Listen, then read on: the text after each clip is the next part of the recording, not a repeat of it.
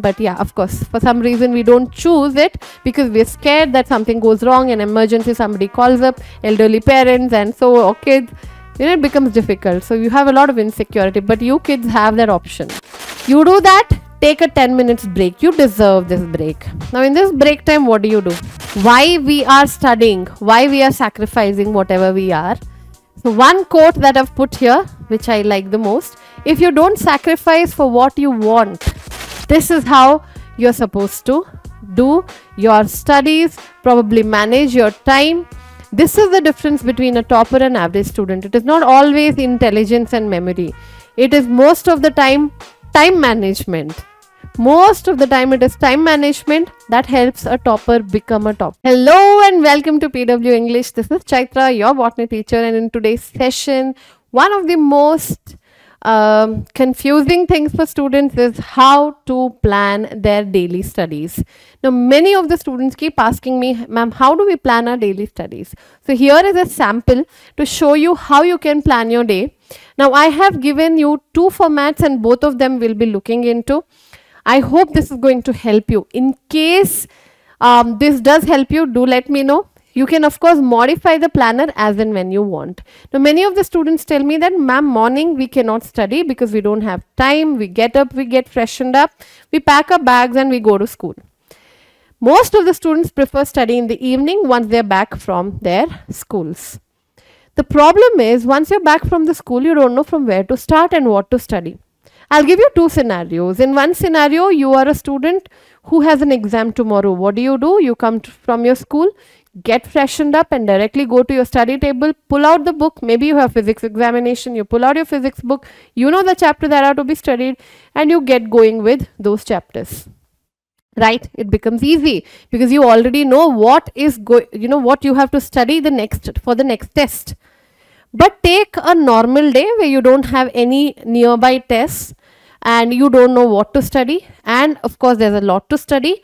What do? You take your own sweet time to freshen up and then very lazily come to your study table, and then you're wondering, what shall I start with? And most often your brain starts with the easiest thing that you can do, and that is picking up the easiest topic that you also know deep down that you're very confident with.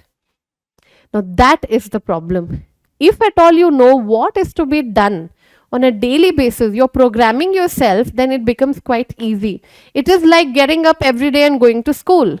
You know you have to attend school, you get up every day, and without even anybody reminding you, you get up, you do your chores and you freshen up, you put your bag on your back and you pack and you're ready to school, right? So this is what I want you to do. I want you to do this for the next 30 days at least. 30 days. Pull up your calendar, mark the days, and 30 days, this is what you're going to do it. You will not get any easier timetable than this. This can be modified as per your requirement. No, ma'am, I will take an empty diary and I'm going to write it down. Very well. No, ma'am, I'll download a PDF of this and I'll do it. Very well and good. So whatever suits you, you can do that. Let me show you the sample daily planner. This is the first page, just a fancy first page, nothing written here. And that is your daily planner. I hope you can see. I've written my daily planner here, and the first thing you will do, put your date and the day.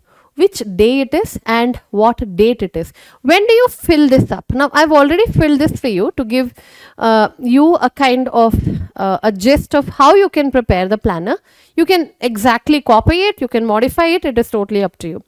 When do you do it? If you're a student who can sit for 15 minutes in the morning, the moment you get up in the morning, freshen up before you go to school, write or fill this particular page, and you have to do it religiously for 30 days, right? Let us say you're a student who just do not want to do anything in the morning. I just cannot get up in the morning. I cannot do anything in the morning. I will not do it. I am sorry if you're that kind of a student. Not a problem. You can do this the previous night just before you sleep. It will take hardly 5 to 10 minutes. This is to tell your brain that, listen to me, my brother, this is what you're going to be doing the next day. So this planner is of course going to help you plan the entire day so that you don't waste your time thinking, what am I going to study? And then you end up picking up the most easiest thing, which probably did not require that much revision. Right? Okay. Now here I have put goals. I have taken 3 goals as per me. I have generalized it. You can change it. I have put study 4 hours. You want to study 6 hours? Very well and good. Not all students are alike. There are few students who study 8 hours every day, 6 hours every day, 4 hours every day. Then there is a difference. There are students who study smartly for 4 hours. There are students who simply study for 6 hours, where they know deep down that 3 hours they have just dreamt of studying with a book in their hand. You're fooling your parents who are coming constantly and checking, are you studying? And you have a book in your hand, right? And your mother or father says, you're not studying, I can see it in your eyes, and you argue, no, I'm studying, what else do you want me to do? But you know deep down that you're not studying. So what I want to tell you here, don't lie to yourself, because loss is yours. You're not studying, you've told your mom and dad, I'm studying, but tell to yourself, you are not studying, dude. You have to start studying. Tell it to yourself. And then get serious. This is what is to be done. Let us look at a 4 hours routine. I've done a 4 hours routine and I've done a 6 hours routine. So let's have a look at both. Now here I've put 3 kind of goals. That is to study for 4 hours. I've taken an average. Most of the days the students are able to sit 4 hours. And in fact 4 hours done correctly or 5 hours done correctly, you will get the benefit that is going to come from this particular planner. Walk 30 minutes. You can include any kind of a stretch. You can include this 30 minutes in this particular planner, or you can do it while going to school, coming back from school. Do it separately. I want to listen to music while walking 30 minutes. Please do it. But I would suggest not to, watch movies in 2-3x speed. In half an hour you finish one movie or one episode of a series that you're watching. K-drama is very popular these days, and yeah, I know. Okay, so try not to do that, because that story lingers around and remains in your brain, and once you sit for studying, you keep recalling the dialogues and the scenes that you have seen. So avoid doing that. Once you're at the study table, your study table should be a no social media zone, my dear students. Yes, you might tell me, what are you talking? That is so strict. That is so inhumane. What are you saying? Are we not human beings? You're not allowing us to use cell phone in the morning when we are in school. Then again back from school, you're not allowing me to use my cell phone. What did I tell you? Don't get your cell phone near the study table. I know it's going to be difficult in the initial days, but please do that at least. I actually want you not to be using it even while you're walking, in the sense listen to music but not anything else.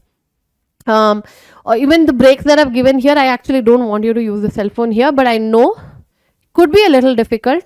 I want you to give it your full 100%. But at least the least you can do is don't get your cell phone to the study table or this place where you're studying. Keep it somewhere away. Put it in silent. Switch it off. Nothing is going to happen in 4 hours. Right? You have elders taking your responsibility. If something so bad happens, they will be informed. You need not bother. Use that cushion that you have of having elders at home who can communicate if something goes wrong. You have the liberty to switch off your phone. We adults actually can, but yeah, of course, for some reason we don't choose it because we're scared that something goes wrong, an emergency, somebody calls up, elderly parents, and so kids. It becomes difficult. So you have a lot of insecurity, but you kids have that option. So switch it off, keep it away, or at least put it in silent and keep it away. Don't get it to your study region. Let us look at the sample timetable. I have started from 7 o'clock here. You can start from 4 or 5 or 6 or whatever is a suitable time. Oh, ma'am has said I have to start at 7. I will start at 7 only. No, why? Start at 6, 5 if that is feasible. So from 7 to 7:45, you study topic 1. What is topic 1? I would suggest you to pick up the most difficult thing that you know is going to bother you later, or is already bothering you, or has already bothered and you've put it under your pillow and slept on it for many nights. Pick up that topic. I have given 45 minutes. You can take 1 hour if your concentration permits you, but do not go beyond 1 hour. 1 hour is the max. In that 1 hour, you are going to give your full concentration. It is going to be a little difficult if you are somebody who's constantly used to daydreaming. In the sense, you're studying and then, oh, she said something, oh, he said something, ma'am said something, okay, that happened, I saw that dress, I saw that, and this event is coming up in the school and so on. This will happen. Let the thought come and then quickly bring yourself back to studying. Yes, I know you can do it. You will do it. It's going to be a little difficult few days, but then it will be fine. You do that, take a 10 minutes break. You deserve this break. Now in this break time, what do? Stare at the wall, stare outside the window, go out, help your mom in the kitchen while talking to her, talk to your siblings, do whatever you want, but again I would suggest not to touch your cell phone. Ma'am, I'll have a quick look for 2 to 3 minutes. If you have that self-control of using your phone 2 to 3 minutes, well and good. If you're somebody who has no self-control, I would suggest not to touch the phone. Do not touch the phone. There's a message. What happens? You touch the phone. There's a message on WhatsApp from your best friend or your random school group, I don't know, and you indulge in a conversation. There goes your 10 minutes. Your brain is not getting any rest there. Come back to your study table and please keep an alarm. Come back to your study table at 7:55. I repeat, you can alter the time as per your requirement and convenience. Again, almost an hour to 45 to 1 minutes to 1 hour of studying topic 2. Now, what is going to be topic 2? You can take the same subject, you can take a different subject, a different topic. You can take the same subject but a different topic. That is also allowed. So, topic 1, topic 2 is why I have put this. Then you take your dinner break. You can alter your dinner break, maybe at your house. Dinner is served at 8. Do that. Post that you can, continue studying. But your dinner break is going to be half an hour. Ma'am, you're so strict. You're giving us only half an hour. That is what we do in the school. We have it in urgency. Half an hour is more than enough to have a beautiful conversation with your family. Or you're somebody who doesn't talk much. To simply stare at your plate and enjoy your meal. You can use your cell phone during this half an hour. I'm giving you that liberty. I know I'm nobody to give you that liberty. But let's say if you're finding it very difficult to keep your cell phone away, then use your cell phone for this half an hour. But I would rather suggest that you simply look at the food that you're eating and probably feel a little bit of gratitude. And if you're somebody who eats dinner with family, sit and have a chat, or just simply eat. Sit with them silently and eat your food. 9:10 you get up. Sometimes what happens, we eat our food and we are watching, let's say, a serial episode, and that extends to 9:15. You're like, I'll just watch it for 15 minutes, 20 minutes. By the time it is 9:30 and you feel demotivated and you feel depressed that I have not been able to follow the timetable. It's okay if that happens. 9:30 you get up and you get on with studying. Try to avoid that. Put an alarm. 9:10 you get up. You come back to your study table. 9:10 to 9:55, you pick up another topic that is going to be your third topic for that particular night. That third topic again can be of the same subject or a different subject, totally up to you. But I would always suggest start with the toughest topic that you want to cover. Following which you get another 10 minutes break. Okay. If you feel refreshed, you've had food, you're refreshed and you're like, no, I can go for an hour of studying or 1 hour 15 minutes. I would give you that liberty, but try not to go beyond 1 hour. 1 hour is the maximum. Take a 10 minutes break and then come back to the study table and do a quick revision of what you have finished. Topic 1, 2 and 3. Yes, this revision is very important. You will not be skipping it. Very, very, very important before you sleep, because this is going to help you solidify the topics that you have studied for that particular day. And then 10:35 to 11 p.m. I've put a stretch routine. Now you can replace it with anything. You can take this time to fill this planner. You can do that. You can take this time to plan the next day. You can take this time to, iron your uniform, put your bag in. But don't ideally sit again scrolling your cell phone. Please don't do that. Okay, half an hour I'll just go and sit with my mom and dad. Lie around, or you might have grandparents at home. You feel like talking to them, you can do that, right? And then at 11 p.m. you are in bed. Do that. I hope this will help you. You can have an additional reminders. Here you can put whatever you want. Maybe tomorrow there is something to be submitted in school. Maybe your record book for your practical, or maybe you have to carry something. You have to carry your practical kit. I'm just giving you examples. Or you have to submit some project or assignment. you can write that additional reminder here, right? Here I've put few quotes under reminder. You can leave this blank.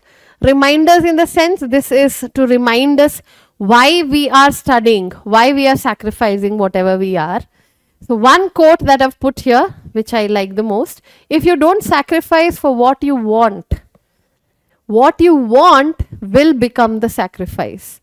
So today your rest and probably a little bit of free time, if you don't sacrifice that in studying, then whatever you need might become the sacrifice. Discipline is choosing between what you want now and what you need the most. You want to sleep now, you can sleep, but you might lose on something which is going to help you score better. That is why this is put up. Remind yourself. In this reminder, if you want, or you can remove the reminder and you can put a question. How do I feel today? That would be another good thing. And you can fill this box with that. How do I feel today? Write down your emotions. You're feeling heavy, you're feeling happy, you're feeling elated, you're feeling happy that you achieved this timetable, write it down. Many of the students think that all of this is for girls, not for boys. There's nothing like that. This is gender neutral. Any student can do this, and this is going to help you organize your day better.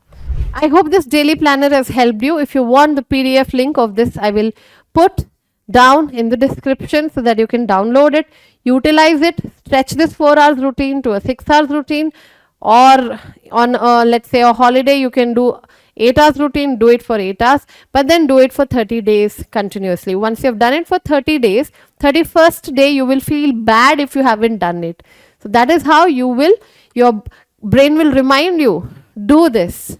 It is going to help you. In 30 days, you will be seeing the benefit of it. You will be seeing how the topics and how all the subjects are coming in line. And if you're able to do it for 2 months, this is going to be the way of life for you. This is how you're supposed to do your studies, probably manage your time. This is the difference between a topper and average student. It is not always intelligence and memory. It is most of the time management. Most of the time it is time management that helps a topper become a topper. So do that, and all the best. And yes, I will see you in the next session. Thank you.